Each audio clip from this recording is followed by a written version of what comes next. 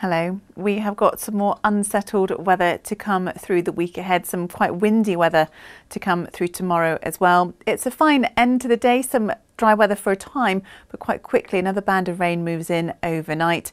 Not too cold for tonight, lows between 7 and 11 degrees. And first thing on Monday, there will still be some cloud and some heavy showery rain to clear. Then the rest of the day, we will see some sunshine, along with some isolated showers, but it will be windy.